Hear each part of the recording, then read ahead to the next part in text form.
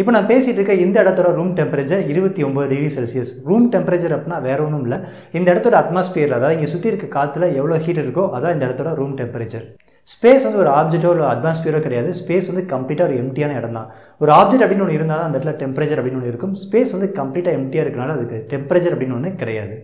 But நெட்டில் நம்ம இது சம்மந்தமாக சர்ச் பண்ணோம் அப்படின்னா -270.42 டிகிரி செல்சியஸ்ன்னு கொடுத்துருப்பாங்க.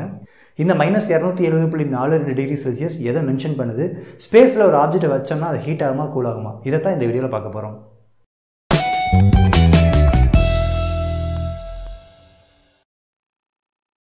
எந்த ஒரு ஆப்ஜெக்டோட டெம்பரேச்சரும் அது இருக்கிற இடத்தோட ரூம் டெம்பரேச்சரோட அதிகமாக இருந்தது அப்படின்னா அந்த பொருள்லேருந்து ஹீட் வெளியே வர ஆரம்பிக்கும்.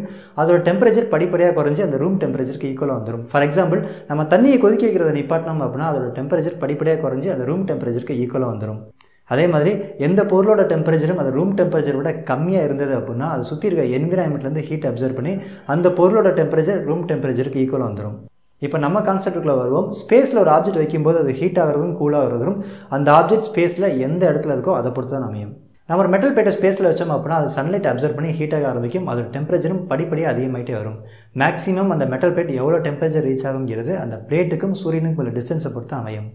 ஃபார் எக்ஸாம்பிள், சூரியனுக்கும் பூமிக்குள்ள டிஸ்டன்ஸில் அந்த ஆப்ஜெக்ட் இருந்தது அப்படின்னா அதோட டெம்பரேச்சர் 250 டிகிரி ஃபாரன்ஹீட் வரை ரீச் ஆகும். அதே சூரியனுக்கும் மெர்க்குரிக்கும் உள்ள டிஸ்டன்ஸில் அந்த ஆப்ஜெக்ட் இருந்தது அப்படின்னா 800 டிகிரி ஃபாரன்ஹீட் வரை அந்த மெட்டல் பிளேட்டோட டெம்பரேச்சர் ரீச் ஆகும்.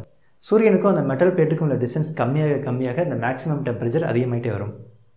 இதே இந்த மெட்டல் பிளேட்டை நம்ம சன்லைட் படாத மாதிரி வேற ஒரு ஆப்ஜெக்டோட நிழலில் வச்சோம்னா இந்த மெட்டல் பிளேட்லேருந்து ஹீட் வெளியே வர ஆரம்பிக்கும். இதோட டெம்பரேச்சர் படிப்படியாக கம்மியாகிட்டே வந்து கூலாக ஆரம்பிக்கும். இந்த பிளேட்டுக்கும் சூரியனுக்கும் உள்ள டிஸ்டன்ஸ் அதிகமாக இந்த பிளேட்டோட கூலிங்கும் அதிகமாகிட்டே இருக்கும். ஸோ இதனால தான் நம்ம பூமியிலேருந்து சூரியனுக்கு பக்கத்தில் இருக்க மெர்க்குரி மாதிரி பிளானட்டுக்கெலாம் சேட்டலைட் அனுப்புறப்ப அது அதிகமாக ஹீட்னால் அஃபெக்ட் ஆகும். இதை கண்ட்ரோல் பண்ணுறதுக்காக ரேடியேட்டர் மாதிரி கூலிங் செட்டப்லாம் யூஸ் பண்ணியிருப்போம். அதே மாதிரி பூமிக்கு இந்த பக்கம் இருக்க மார்ஸ் மாதிரி கிரகங்களுக்கு நம்ம சேட்டலைட் அனுப்புறப்ப அது அதிகமாக கூலிங்னால் அஃபெக்ட் ஆகும். இதை கண்ட்ரோல் பண்ணுறதுக்காக ஹீட்டர் மாதிரி செட்டப்லாம் யூஸ் பண்ணியிருப்பாங்க. ஸோ நெட்டில் கொடுத்துருக்க அந்த -270.42 டிகிரி செல்சியஸ் வந்து ஆக்சுவலாக இன்டர்ஸ்டெல்லர் ஸ்பேஸோட டெம்பரேச்சர். இன்டர்ஸ்டெல்லர் ஸ்பேஸ் அப்படின்னா வேற ஒன்றும் இல்லை, நம்மளுடைய சூரிய குடும்பத்தோட எண்டுக்கும் வேற ஒரு சூரிய குடும்பத்தோட எண்டுக்கும் இடையில கொஞ்சம் கேப் இருக்கும் இல்லையா, அதுதான் interstellar space temperature அப்படிம்போம்.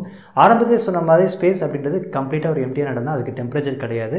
But space ஃபுல்லாமே காஸ்மிக் மைக்ரோவேவ் பேக்ரவுண்ட் ரேடியேஷன் இருக்கும். இந்த ரேடியேஷனோட டெம்பரேச்சர் தான் -270.42 டிகிரி செல்சியஸ். இதுதான் இருக்கிறதுலே ரொம்ப கம்மியான டெம்பரேச்சர். நம்மளுடைய சோலார் சிஸ்டத்துக்குள்ளே இருக்க எந்த ஆப்ஜெக்ட்னாலையும் இந்த அளவுக்கு கம்மியான டெம்பரேச்சர் ரீச் பண்ண முடியாது, ஏன்னா சூரியன் இருக்கிறதுனால. பட் சூரிய குடும்பத்துக்கு வெளியே இருக்க இடத்துல இந்த அளவுக்கு கம்மியான டெம்பரேச்சரை எந்த ஒரு ஆப்ஜெக்டும் ரீச் ஆகும்.